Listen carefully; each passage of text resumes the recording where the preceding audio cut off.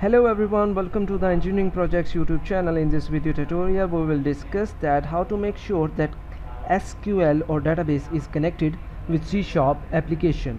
First of all, you have to add the reference of SQL database. Going to here, add reference and search for SQL and make sure this property is checked and click OK.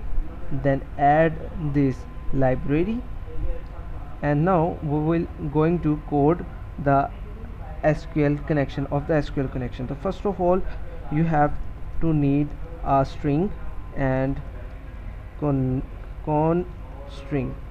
I have taken a string which name is con string, which will use to store the path of database is equal. If you will click here, you will see here is the connection string, and this is the path of the database which we are using. Make sure you have enclosed this path in double quotation and double this slashes,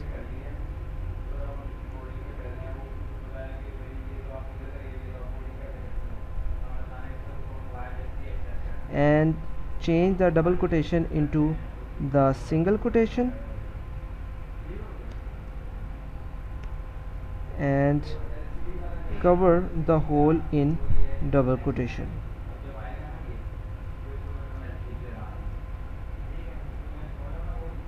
Now we will take SQL connection and make its object as CNN, and CNN is equal new SQL connection and pass the con string.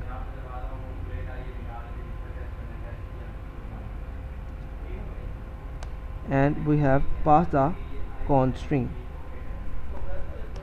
Now the database is activated.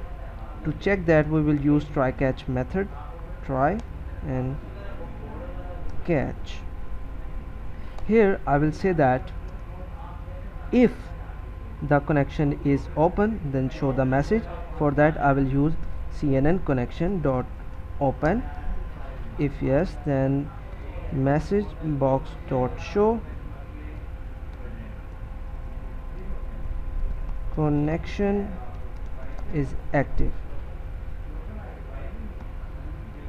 and use the exception parameter here as exception ex and message box dot show ex dot to string,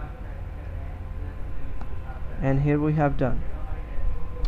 So when I will click this button, it will execute the whole code, and if the connection is connected, if the database is connected with this app or the database is accessible for us, then it will show the message that database is connected, else not show the exception or the errors. So it say that connection is active. So in this video tutorial we have make sure that how to check the database is activated or not. In my next video tutorial we will discuss more about database with C# programming language. Take care, bye bye.